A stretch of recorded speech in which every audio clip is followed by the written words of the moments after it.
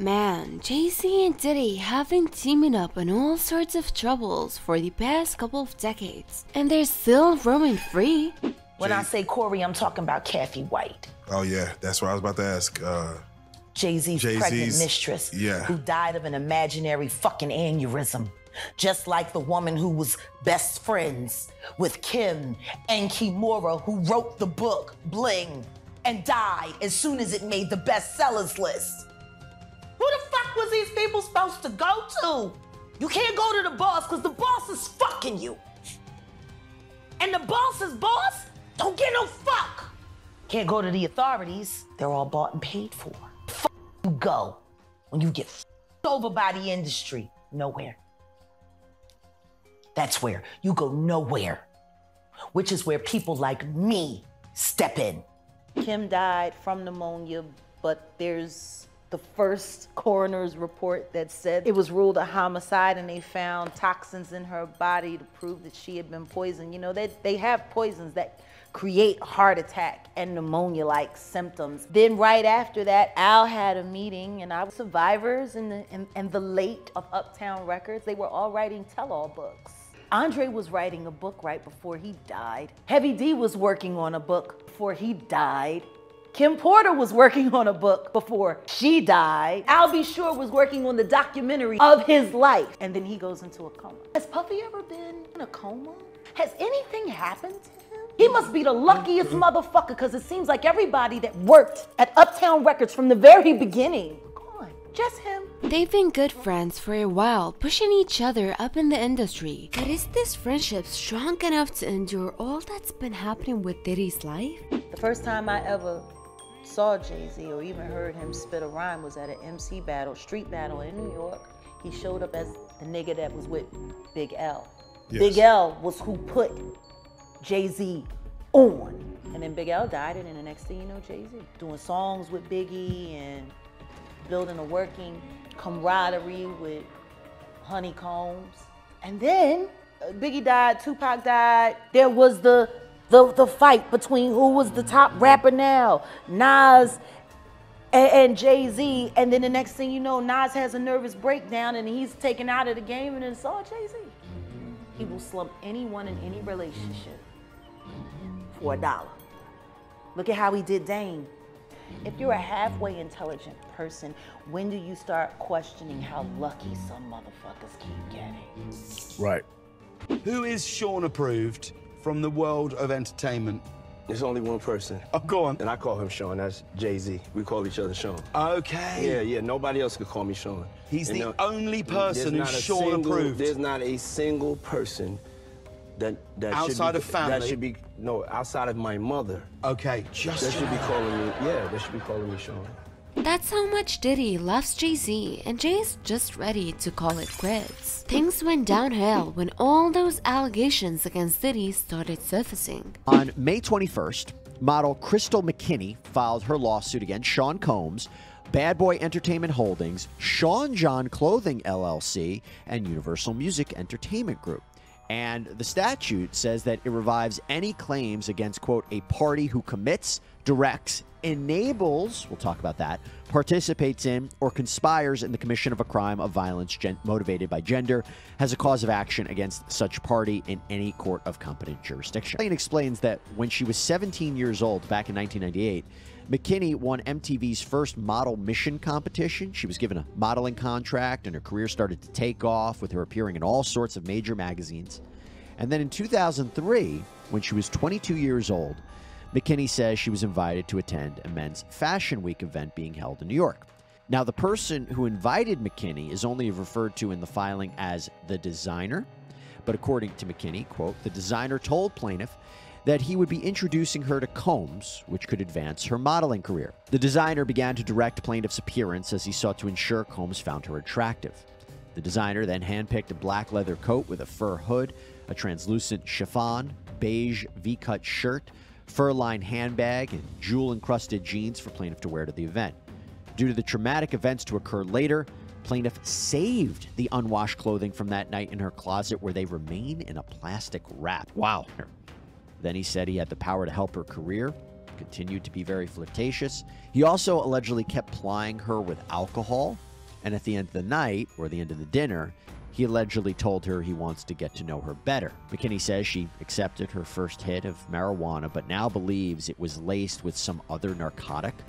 McKinney claims that Combs then led her to a bathroom where he allegedly forced her to perform oral sex on him, despite her saying no. Quote, upon standing and walking, plaintiff felt more and more woozy and then lost consciousness. Plaintiff awakened in shock to find herself in a taxi cab heading back to the designer's apartment. The lawsuit says that after the alleged assault, McKinney didn't get as much work in modeling or acting. Eventually, she couldn't get any work at all. Upon information and belief, Combs had plaintiff blackballed in the industry and utilized his significant influence to impede plaintiff's career growth. Plaintiff became severely depressed as she began to blame herself for the assault and for sabotaging her own career. The assault led plaintiff into a tailspin of anxiety and depression. In or about 2004, plaintiff attempted suicide and was hospitalized. McKinney also states that she was married from 2006 to 2010, but according to her, her relationship fell apart because she had a mental breakdown connected to this traumatic experience. And this all goes, by the way, to the harm element of a lawsuit. What did you suffer? What are you seeking? McKinney's lawyers state in the complaint, quote, as a direct and proximate result of the aforementioned crime of violence and gender-motivated violence, plaintiff has sustained and will continue to sustain monetary damages, physical injury, pain and suffering, and serious psychological and emotional distress, entitling her to an award of compensatory and punitive damages, injunctive and declaratory relief, attorney's fees and costs, and other remedies as this court may deem appropriate. When she met Mr. Combs, Miss Lampros shared with him her dreams of working in the fashion industry. And Mr. Combs promised to mentor her and help her by introducing her to music and fashion industry executives, as well as assisting her with finding work. Mr. Combs love-bombed her.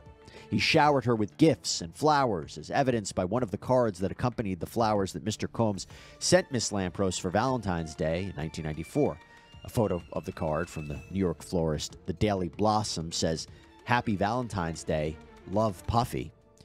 Mr. Combs went so far as to invite Miss Lampros to his first Father's Day celebration, and a picture of that invitation was included in this complaint as well. Now, from there, the complaint says that what started out as a love-bombing, flirty relationship quickly went south. This is according to Lampros.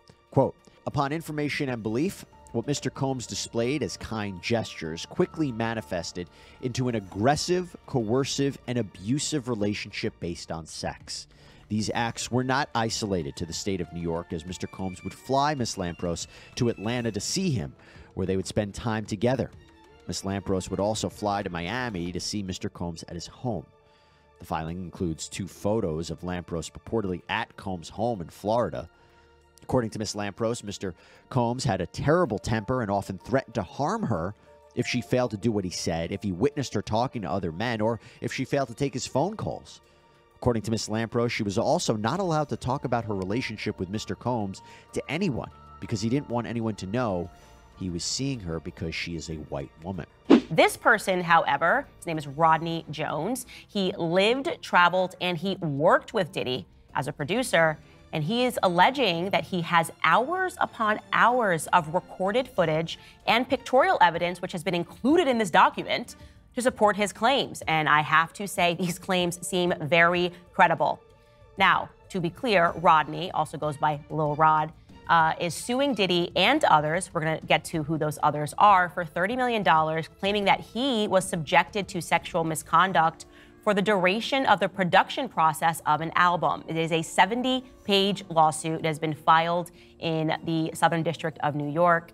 And he is claiming that while working on the album and living with Combs in New York, California, Florida, other locations, that Diddy repeatedly groped him, touching his, I'm sorry to say this, guys, his anus and his crotch without consent, and attempting to groom him into accepting a homosexual relationship by showing him explicit videos of others in Hollywood. Yes, they have named other artists, claiming that homosexuality was a normal practice in the music industry.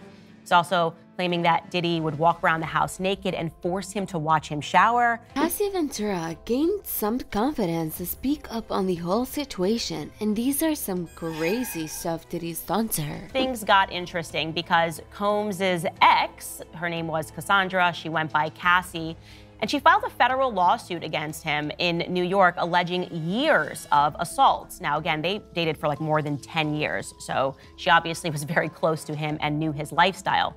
Her lawsuit contained graphic allegations that he raped her in 2018, that he physically abused her, that he intimidated her, that he made her have sex with male escorts while he watched. The lawsuit also alleged that he blew up another artist's car, his name was Kid Cudi, in order to stop him from seeing Cassie romantically when him and Cassie split up. I mean, again, all of this sounds insane if it's true. Well, Kid Cudi thought the accusations were true. He said, yes, that is factually what happened. But of course, Diddy denied those allegations. And he instead came out and said that Cassie was simply trying to blackmail him for $30 million. And by the way, that is plausible, right? We've seen tons of those instances, especially in the era of Me Too. Yep. He was in that man's house and he saw that man's wife and was like this. I was watching Puff. The nigga Puff was looking up there. He saw this white woman. It was bottles on bottles on bottles around her. It was lit. Puff jumped out. Me and Cassie sitting next to each other. My wife right here, Cassie right here. The nigga jumped off the bar, came over and said, yo, Cassie, tomorrow, I want you to shave the side of your head. And I was like, what the kind of request is that? So when I look up there, this white woman's side of her head was shaved, my nigga. And the bitch looked good with it. So I was looking at Cassie, I was like, well, I was like, you're not about to do that, are you? She said, well, I mean, whatever Sean wants, I'm gonna do. Do you think she was the only one getting banged by him? Do you think this man had this woman search for prostitutes online just for them to have sex with her? Is something fishy about that, bruh. Because you gotta realize this lawsuit and the information they had and they gave the Diddy people was 6 months ago. So some of that stuff was cut out. We're gonna give you this, but you gotta cut this part out. Let's just say, allegedly, just for the sake of it, Cassie wasn't the only one who wanted, or she didn't want it, but Cassie who searched for the big black, and she was searching for the big black, not only for herself, but for somebody else who we all know that was in the room with her. So if he want to see it and he want her to touch it, he might, that other person in the room with her just might want to feel it, allegedly. She said it's a freak-off section. If she says a freak-off section, brother, she ain't the only one freaking off. The prostitute ain't the only one freaking off. Old boy is freaking off also. I think that, and me just being a trained investigator and reading through the lines of certain things. And one time I had read something that Cassie couldn't take it no more. She told her friend, and this was she was under a non-disclosure and everything like that. She told her friend she couldn't take it no more because she had seen this dude do something. I've heard plenty of stories about him being on that same yacht that Kim was on, and the same yacht she got her nose broken on, that somebody was doing something to him when they walked in the room, and it caused a confrontation. This is what somebody who was on the yacht said to me. My whole thing about it was this. Anything in that lawsuit, you gotta realize that we only got a portion of it because it's been chopped up. Things has been taken out. So somebody wouldn't look a certain way. Cassie may have seen some stuff that she ain't really want to look at. He didn't want her to know who they were. So if she ever wanted to do what she just did, how does she say how the person look? All she could describe is if they was wearing masks, unless she saw them before they put the mask on. All these stories has been around the industry for a long time. All these industry people know that Diddy been acting like this and doing this and trying to engage other men into sexual acts with him. There was a story that he was trying to get Chris Brown, those young boys that he had, a group, B5 or something like that, trying to get them. Yo, it's a lot of stories that goes around in this industry about not just him, other people. Jimmy Iovine. Ain't nobody talking about Jimmy Iovine. He got sexual charges and everything on him, but he got those publicists that's keeping it out off of CNN is keeping it off the major news reports. You've probably seen the video that surfaced of Diddy beating Cassie up in a hotel hallway. Do you guys know how Diddy paid that hotel a ton of money to bury that video? Holmes wearing only a towel, assaulting his then-girlfriend, Cassie Ventura, in a hallway at a Los Angeles hotel in March 2016. And now he's out there apologizing. Personally, I can't not acknowledge that Jay-Z is even nastier than Diddy. There's times in your life, sometimes you gotta do that. I was fucked up. I mean, I hit rock bottom, but I made no excuses.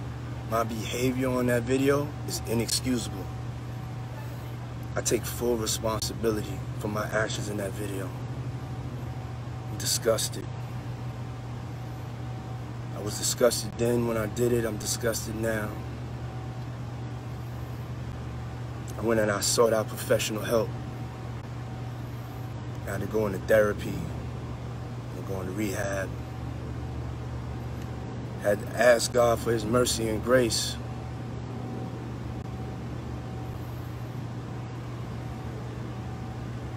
I'm so sorry. But I'm committed to be a better man each and every day. I'm not asking for forgiveness. I'm truly sorry. If you really were sorry, you would have apologized to her in the first place, not when things get public. At least make it believable. They both came from very humble backgrounds and they are both hungry for power and would do anything for it. You think I could book that for like the weekend of the 14th when the soundtrack comes out? If so, bump somebody. All right, thanks. All right, love you, man. Bye. I got my MTV out. Savage! I'm a savage! Oh! I'm a savage! Whatever I want, I'm going to get! Whatever I want, I have to get! Is Jay-Z as guilty as Diddy? Let us know your theories down in the comments below.